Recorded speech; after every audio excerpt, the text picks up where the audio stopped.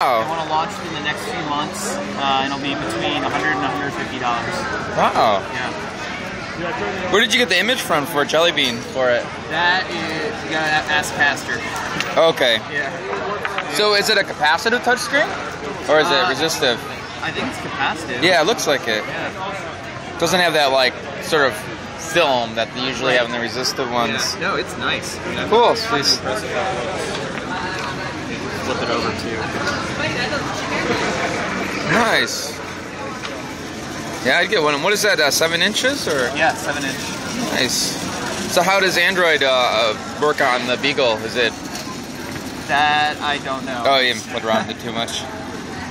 It's funny. I have gingerbread, so like none of this stuff looks weird. It all looks weird to me. We are. You just have to ask for them by the registers. Okay. Yeah. Does he have his tablet running?